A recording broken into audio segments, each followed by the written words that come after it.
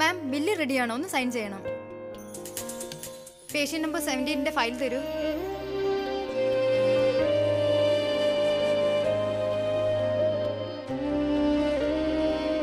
മാം sign ചെയ്യൂ.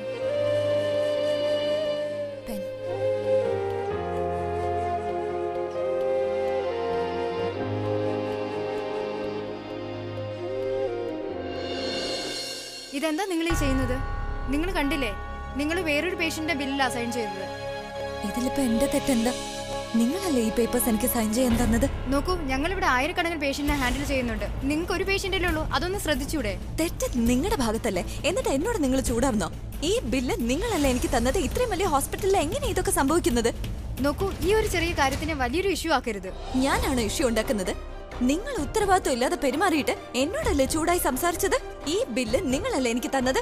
എനിക്ക് അറിയാത്ത ഒരാളുടെ ബില്ല് എന്നെ കൊണ്ട് സൈൻ ചെയ്യിച്ചു. ഈ പേഷ്യന്റിന് വേണ്ടി ഒരൊറ്റ പൈസ ഞാൻ തരില്ല.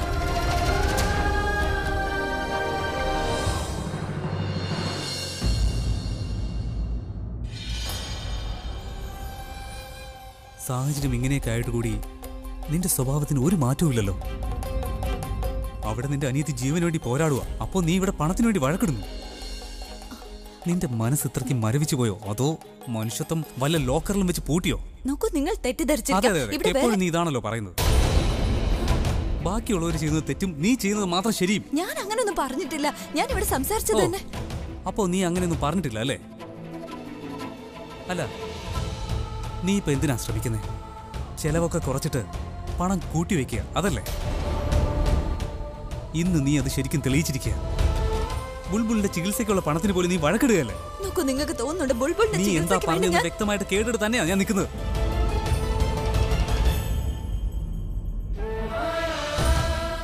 നീ എന്തിനാ മുഖം തിരിച്ചിരിക്കുന്നത്? ഞാൻ പറഞ്ഞതിൽ എന്തെങ്കിലും തെറ്റുണ്ടോ? നോക്കൂ, ഞാൻ പറയുന്നത് മനസ്സിലാക്കാൻ നിങ്ങൾ ശ്രമിക്കുന്നില്ലെങ്കിൽ പിന്നെ നിങ്ങളോട് ഞാൻ എന്തിനാ വിശദീകരിക്കാൻ നിൽക്കുന്നത്? നീ ഒന്നും പറയേണ്ട ആവശ്യമില്ല. നിന്റെ യഥാർത്ഥ സ്വഭാവം മനസ്സിലാക്കി വരുംതോറും ഉണ്ടല്ലോ, എനിക്ക് എന്നോട് തന്നെ ദേഷ്യവും വെറുപ്പും തോന്നുക. നിന്നെ പോലൊരു പെണ്ണിനെ ഞാൻ സ്നേഹിച്ചു പോയല്ലോ എന്ന് ഓർത്തിട്ട്. നീ പോയി നിന്റെ അമ്മയെ ഒന്ന് കാണ്, പ്രണവിനെ ഒന്ന് കാണ്. അവരുടെയൊക്കെ അവസ്ഥ എന്താണെന്ന് മനസ്സിലാക്കാൻ ശ്രമിച്ചോ നീ? അതൊന്നും ചെയ്യാതെ നീ ഇവിടെ പൈസയ്ക്ക് വേണ്ടി വഴക്കിടുന്നു. നോക്കൂ, ഞാൻ പറയുന്നതൊന്നും കേൾക്കാൻ നിങ്ങൾ തയ്യാറല്ല. പിന്നെ എന്തിനാ ഞാൻ നിങ്ങളുടെ ചോദ്യങ്ങൾക്ക് മറുപടി തരുന്നത്? നിന്നെ ഞാൻ ഇഷ്ടപ്പെട്ടില്ലായിരുന്നെങ്കിൽ നിന്നെ ഞാൻ കൊന്നുകളഞ്ഞാൻ.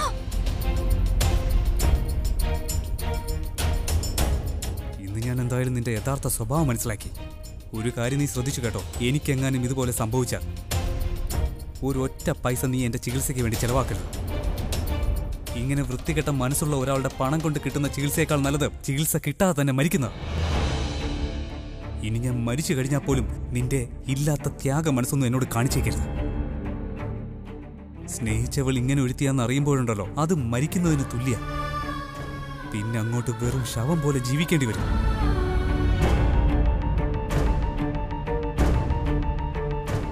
പിന്നെ നിനക്കറിയാലോ, ഞാൻ ദൈവത്തിൽ വിശ്വസിക്കാത്തവനാണെന്ന്. പക്ഷെ നീ കാരണം ഞാൻ അതിലൊക്കെ വിശ്വസിച്ചു തുടങ്ങിയിരുന്നു. നീ കൈവിട്ട് പോകുന്നറിഞ്ഞപ്പോ ആ ദൈവത്തോട് തന്നെ ഞാൻ കരഞ്ഞു പ്രാർത്ഥിച്ചു, നിന്നെ എനിക്ക് തിരിച്ചു തരാനായിട്ട്. പക്ഷെ ഇനി ഞാൻ പ്രാർത്ഥിക്കുക, നിന്നെ എന്റെ ജീവിതത്തിൽ നിന്ന് എങ്ങനെയെങ്കിലും മാറ്റിത്തരാൻ വേണ്ടിയായിരിക്കും.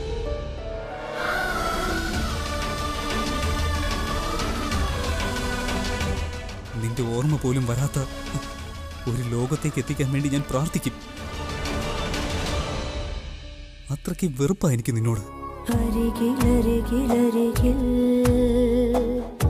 തോന്നലൊരു മായ അകലെ അകലെ ദൂരെ ആകാശലോകം പൂരമ്പു പോലെ പായുന്ന മോഹം വീഴുന്നു താഴെ മഴപ്പാറ്റ പോൽ.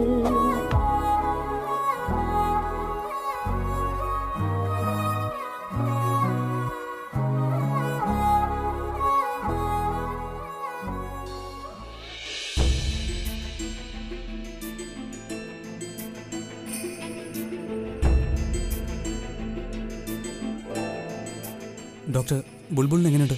ഓപ്പറേഷൻ അല്പം പ്രയാസമായിരുന്നു. കാരണം ആ കുട്ടിയുടെ മുഖത്തും കഴുത്തിലും ഗ്ലാസ് ചില്ലുകൾ ആഴത്തിൽ മുറിവേൽപ്പിച്ചിരുന്നു. അതുകൊണ്ട് സർജറി അല്പം ബുദ്ധിമുട്ടായിരുന്നു.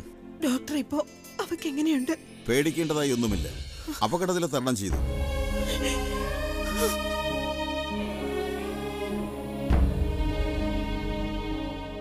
എന്റെ ദൈവമേ, എപ്പോഴും എന്റെ മക്കളുടെ മേൽ ദയുണ്ടാകണേ. ആലിയ, ആലിയ നീ കേട്ടോ ഡോക്ടർ എന്താ പറഞ്ഞെന്ന്? എന്റെ ബുൾബുൾ അപകടനില തരണം ചെയ്തു എന്ന്. അതായത് ബുൾബുൾ ഉറപ്പായിട്ടും തിരിച്ചു വരുമെന്ന്. അവൾ എന്നെ കാണുമെന്ന് ആലിയ, അവൾ എന്നെ കാണുമെന്ന്. എനിക്ക് ഉറപ്പായിട്ടും അവളെ കാണാൻ കഴിയും ആലിയ. ഞാൻ നിന്നോട് പറഞ്ഞതല്ലേ ബുൾബുളിനൊന്നും പറ്റില്ലെന്ന്. എന്നിട്ട് നീ വെറുതെ കിടന്ന് ടെൻഷൻ അടിച്ചു. Everything will be all right. അപകടനില തരണം ചെയ്തു എന്നുള്ളത് ശരിയാണ്, പക്ഷേ കുറച്ച് കോംപ്ലിക്കേഷൻസ് ഉണ്ട്.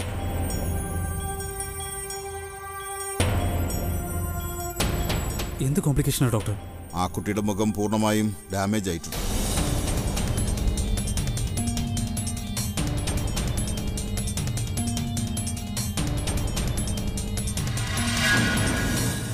മുഖത്തുള്ള മസിൽസ് കുറച്ച് കട്ട് ചെയ്തിട്ടുണ്ട്. അതുകൊണ്ട് ബാൻഡേജ് റിമൂവ് ചെയ്താലും അവളുടെ മുഖം പഴയതുപോലെ ആവില്ല.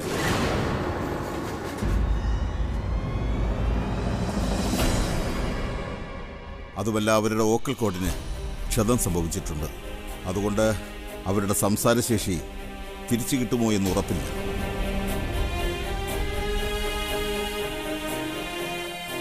ഒരുപക്ഷെ അവർക്ക് സംസാരശേഷി തിരിച്ചു കിട്ടുമെന്ന് ഒരുപാട് പ്രതീക്ഷയും വേണ്ട.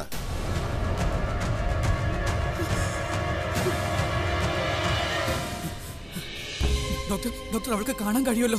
എന്നെ തൊടാനും തലോടാനും പറ്റുമല്ലോ. പിന്നെ എന്നെ സമാധാനിപ്പിക്കാനും കഴിയില്ല ഡോക്ടർ. മാത്രമല്ല അവളുടെ ആ നല്ല ഹൃദയത്തിനൊന്നും സംഭവിച്ചില്ലല്ലോ ഡോക്ടർ. പറയൂ ഡോക്ടർ, എന്താ ഒന്നും പറയാത്തത്? പറയാ. വേറെ ഒരു കോംപ്ലിക്കേഷൻസും ഇല്ല. സംസാരിക്കാൻ പറ്റില്ല അല്ലേ?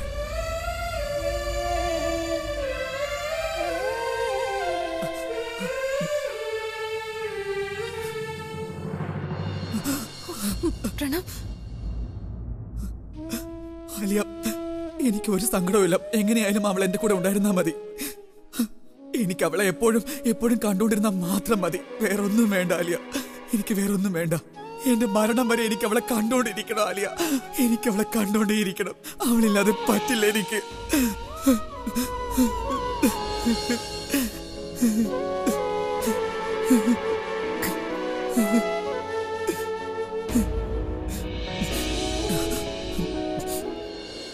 ഡോക്ടർ, ഞങ്ങൾക്ക് ബുൾബുളിനെ ഒന്ന് കാണാൻ പറ്റുമോ? ഇല്ല, ഇന്നില്ല.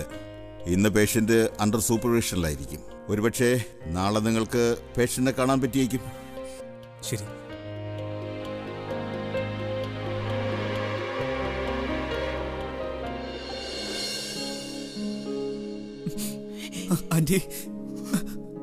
ആന്റി ബുൾബുളിന് ഒന്നും തന്നെ സംഭവിക്കില്ല. അവൾക്ക് ഉറപ്പായിട്ട് സുഖാവും. ആന്റി ഇപ്പൊ വീട്ടിലേക്ക് പൊയ്ക്കോ. ഞാൻ അവളുടെ കൂടെ ഇവിടെ തന്നെ ഉണ്ടാവും. ആന്റി ഇപ്പൊ വീട്ടിലേക്ക് പൊയ്ക്കോ ആന്റി, പ്ലീസ്. എനിക്കറിയാം നീ ബുൾബുളിനെ ഒരുപാട് സ്നേഹിക്കുന്നുണ്ടെന്ന്. പക്ഷെ ഞാൻ അവളുടെ അമ്മ, എനിക്കിവിടെ നിൽക്കണം. സ്വന്തം അമ്മയ്ക്ക് ഇവിടെ നിന്നൂടെ മോനെ? ആന്റി പ്ലീസ്, എന്റെ വാക്കൊന്ന് കേൾക്ക്. ആന്റി വീട്ടിലേക്ക് പൊയ്ക്കോ. ഞാൻ അവളുടെ കൂടെ തന്നെ ഉണ്ടാവും. ആന്റി ഒന്നുകൊണ്ടും പേടിക്കണ്ട. ഞാൻ അവളുടെ കൂടെ തന്നെ ഉണ്ടാവും ആന്റി. അവളുടെ കൂടെ തന്നെ ഉണ്ടാവും. എന്ന് ഞാൻ നിന്റെ അവൾക്കൊന്നും സംഭവിക്കില്ല anti.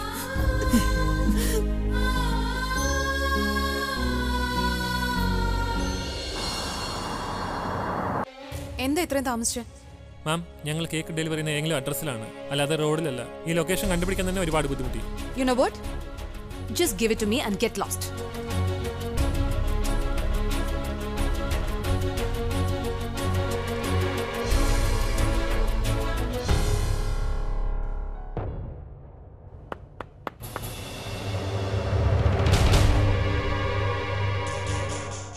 Continue please, continue. Cake നീയല്ലേ വാങ്ങിയത്? ഞങ്ങൾ പാടാം. കട്ട് ചെയ്തോളൂ. നിങ്ങൾ എന്താ എന്നെ ഫോളോ ചെയ്യാണോ? കാരണം നീ എങ്ങോട്ടാ പോകുന്നതെന്ന് ഞങ്ങൾക്ക് അറിയണം. അതുകൊണ്ട് ഞങ്ങൾക്ക് നിന്റെ പിന്നാലെ വന്നല്ലേ പറ്റൂ. എങ്ങോട്ട് പോയെന്ന ഈ പറയുന്നേ? ഓ, ആദ്യം നീ നിന്റെ ഈ ആക്ടിങ് ഒന്ന് നിർത്താലിയ. അവിടെ വിഷമം പോലെ അഭിനയിക്കുന്നു, ഇവിടെ സെലിബ്രേറ്റ് ചെയ്യുന്നു. ഞങ്ങൾക്കൊന്നും മനസ്സിലാവില്ല എന്ന് നിനക്ക് തോന്നുന്നുണ്ടോ? ഈ വിഷമഘട്ടത്തിലും സെലിബ്രേഷൻ. സത്യം പറ, എന്ത് കഷ്ടമാ. ഒരു കേക്ക് കൂടി കഴിച്ചു. ഈ റോഡിലോ?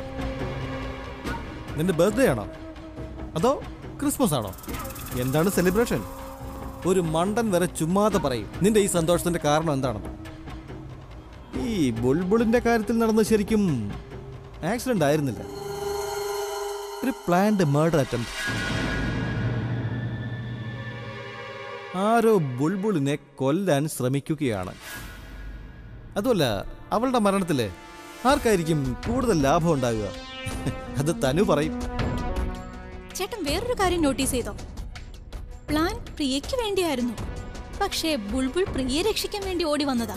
ഇറ്റ് മീൻസ് ഈ പ്ലാൻ ഒക്കെയും പ്രിയെ കൊല്ലുന്നതിന് വേണ്ടിയുള്ളതായിരുന്നു. അത് തന്നെയായിരുന്നു. നോക്കാലിയ, അതൊക്കെ ഞങ്ങൾ കണ്ടുപിടിച്ചു. പിന്നെ ബാക്കി നീ തന്നെ പൂർത്തിയാക്ക്. ഇതൊക്കെ ചെയ്തത് നീ തന്നെയാണ്. നോക്കാലിയ, നമ്മൾ 3 പേരും ഒരു ടീമാണ്. നീ ഒറ്റയ്ക്ക് ഇങ്ങനെ കാര്യങ്ങൾ നോക്കിയ പിന്നെ ഞങ്ങൾക്ക് തന്നെ ഹെൽപ്പ് ചെയ്യാൻ പറ്റില്ല. ഇനിയെങ്കിലും നീ പറയും എന്താണ് കാര്യം. അല്ലെങ്കിൽ നമ്മൾ ഒരു ടീമാണെന്ന് പറഞ്ഞിട്ട് ഒരു കാര്യമില്ല.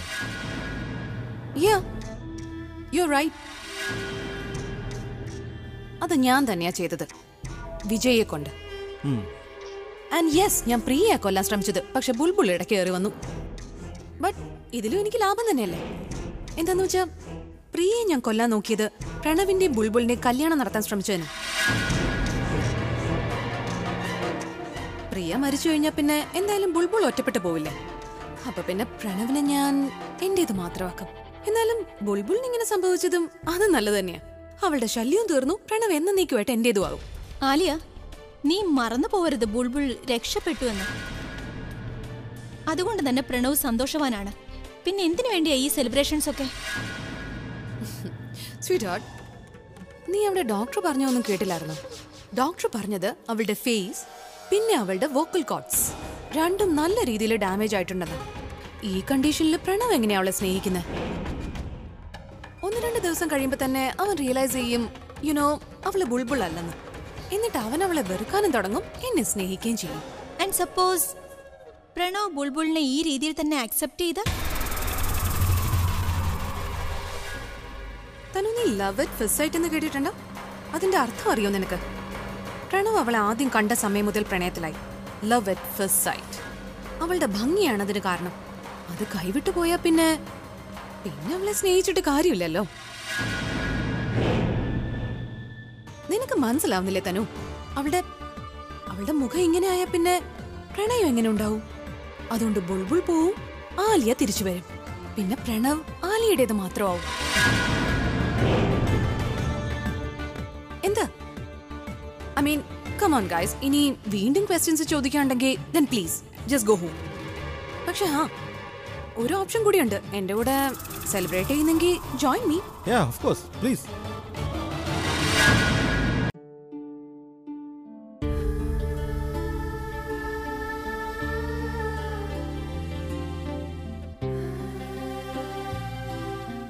ഇതുവരെ എന്താ അദ്ദേഹം വരാത്തെ?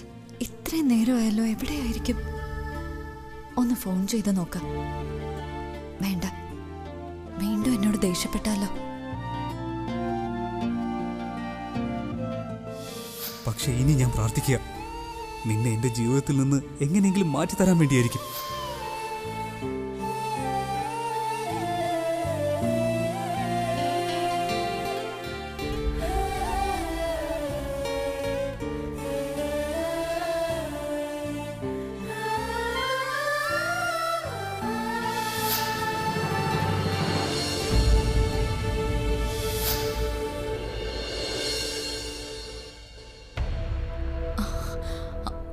നിങ്ങള് എപ്പോഴാ വന്നത്?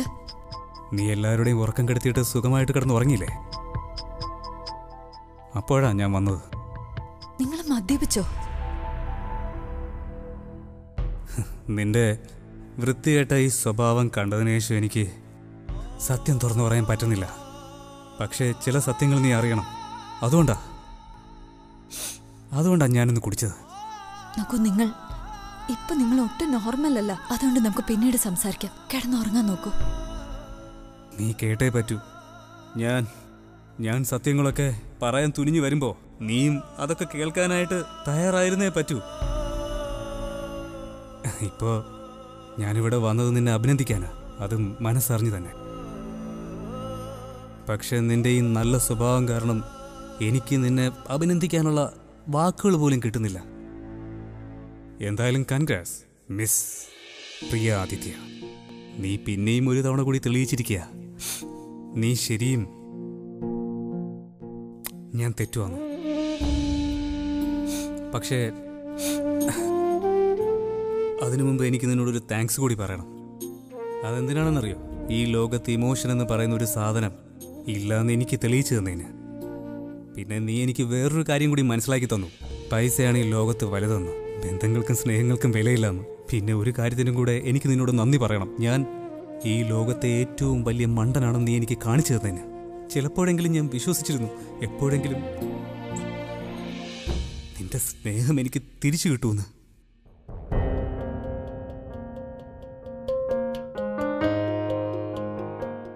ഞാൻ തോറ്റുപോയി. പണം തന്നെ ജയിച്ചു. ഇപ്പോൾ എനിക്ക് ഒരേ ഒരു പ്രാർത്ഥനയുള്ളൂ, എൻ്റെ ശത്രുക്കൾക്ക് പോലും ഇങ്ങനൊരു അവസ്ഥ ഉണ്ടാക്കല്ലേ എന്ന്. പിന്നെ വേറൊരു കാര്യം എനിക്ക് വളരെ ഇമ്പോർട്ടൻ്റ് ആയിട്ട് നിന്നോട് പറയാനുള്ളത്, ഞാൻ മരിച്ചു കഴിഞ്ഞാൽ എനിക്ക് വേണ്ടി നീ ഒരു തുള്ളി കണ്ണീര് പോലും വീഴ്ത്തരുതെന്നാ. Thank you.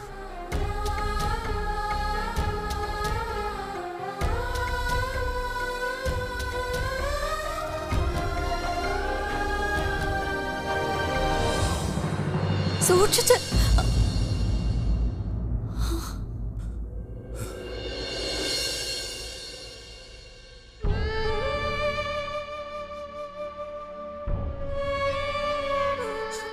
നീ ഒരു റോക്ക് സ്റ്റാർ ആണല്ലേ?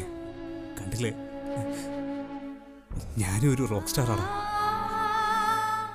പക്ഷെ എന്ത് ചെയ്യാനാടാ, എന്നും നമുക്ക് സ്നേഹിച്ചവരിൽ നിന്ന് ദൂരെ നിൽക്കാനേ വിധിയുള്ളൂ.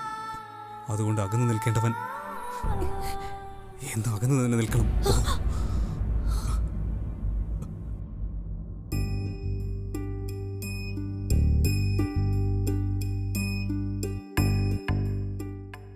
എവിടെ പോയതാ നീ?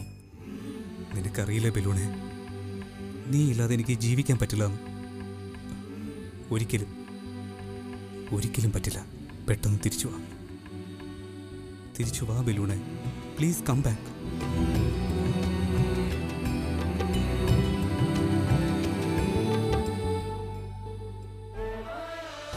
നിർത്തി. ഒരുപാടായി. ഈ രീതിയിൽ പോയ കാര്യങ്ങൾ കൈവിട്ടു പോവും.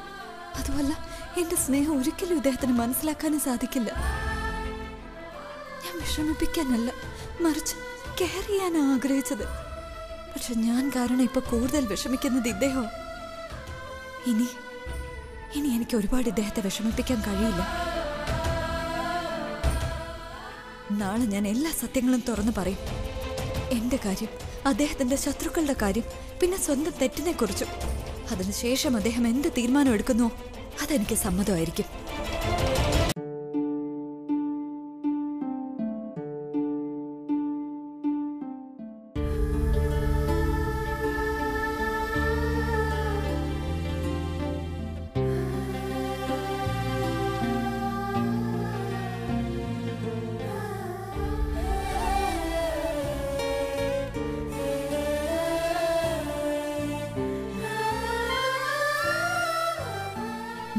കാര്യങ്ങളും തുറന്നു പറഞ്ഞു.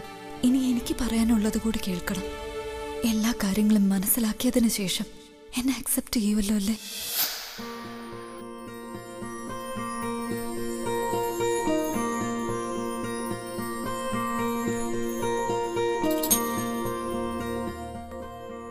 അതെ.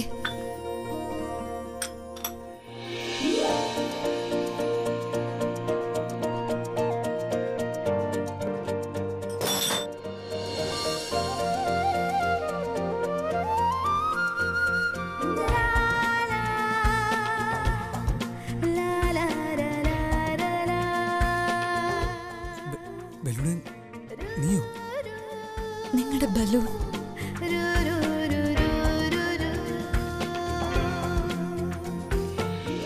ഒന്നും പറയണ്ട. എനിക്ക് പറയാനുള്ളത് കേൾക്കൂ. എനിക്ക് നിങ്ങളോടൊരു സത്യം പറയാനുണ്ട്. എനിക്കൊന്നും കേൾക്കണ്ട. അങ്ങനെ പറയരുത്. ഞാനിപ്പോ സത്യം പറയാനാ വന്നിരിക്കുന്നത്. കേൾക്കാനുള്ള ഒരു മനസ്സ് കാണിക്കണം. ഞാൻ പറയുന്നത് കേട്ടേ പറ്റൂ. ഓ, ഞാൻ പറഞ്ഞ കാര്യങ്ങൾ തന്നെ നീ എന്നോട് തന്നെ തിരിച്ചു പറയാൻ നോക്കുകയാണോ? ദേ, മുഖാമ്പയുടെ മനസ്സും വെച്ചിട്ട് ബലൂണിന്റെ വേഷവും കിട്ടി എന്റെ അടുത്ത് വരരുത്. നിനക്കൊരിക്കലും ഇനി പഴയ ബലൂണായി തീരാൻ പറ്റുമെന്ന് എനിക്ക് തോന്നുന്നില്ല. ഞാൻ ബലൂൺ തന്നെയാ, നിങ്ങളുടെ സ്വന്തം ബലൂൺ. ചില സാഹചര്യങ്ങൾ കാരണം എനിക്ക് ഒരുപാട് മാറേണ്ടി വന്നു. ഞാൻ മടങ്ങി വന്നപ്പോഴേക്കും നിങ്ങളിൽ നിന്ന് ഞാൻ ഒരുപാട് അകന്നു പോയിരുന്നു. പക്ഷെ എന്റെ ഈ മാറ്റത്തിന് പിന്നിൽ ഒരുപാട് കാരണങ്ങളുണ്ട്. ഒരു സത്യം, അതെനിക്ക് നിങ്ങളെ അറിയിക്കണമായിരുന്നു. ആ സത്യം തെളിയിക്കാനായി എനിക്ക് ഒരുപാട് കള്ളങ്ങൾ പറയേണ്ടി വന്നു. എന്ത് സത്യത്തിന്റെ കാര്യം നീ പറയുന്നത്? നിങ്ങളുടെ ജീവിതത്തിൽ സംഭവിച്ച പല കാര്യങ്ങളുടെയും സത്യം. ഒരു പക്ഷേ ഈ സത്യം അറിയുമ്പോൾ ഇത്രയും കാലം നിങ്ങളും ഞാനും എല്ലാവരും അനുഭവിച്ച വിഷമങ്ങൾക്കൊരു പരിഹാരമാവും. ഇനി ഞാൻ പറയാൻ പോകുന്നത് നിങ്ങൾ വിശ്വസിച്ചേ മതിയാകൂ. എനിക്ക് നിന്നെ തന്നെ വിശ്വാസമില്ല. പിന്നെ എങ്ങനെയാ നിന്റെ വാക്കുകളെ ഞാൻ വിശ്വസിക്കുന്നത്? പിന്നെ ഞാൻ എങ്ങനെ വിശ്വസിക്കാനാ നീ ഇപ്പോ പറയുന്നത് സത്യമാണോ അതോ അല്ലയോ എന്ന്? ആദ്യം എന്റെ വാക്കുകളൊന്ന് കേൾക്കൂ, എന്നിട്ട് തീരുമാനിക്കാം. ആദ്യം നിങ്ങളുടെ മനസാക്ഷിയോട് ചോദിക്കൂ, ഏതാ സത്യം ഏതാ കള്ളമെന്ന്. ആദ്യം എനിക്ക് പറയാനുള്ളത്, ഞാൻ നിങ്ങളുടെ ഭാര്യ തന്നെയാണ്. അതിലൊരു വ്യത്യാസവും വന്നിട്ടില്ല, ഇനിയോട്ട് വരികയുമില്ല. ഞാൻ എപ്പോഴും നിങ്ങളുടേതാണ്. എന്ന് ഞാൻ നിങ്ങളുടെ കൂടെ തന്നെ ഉണ്ടാവും.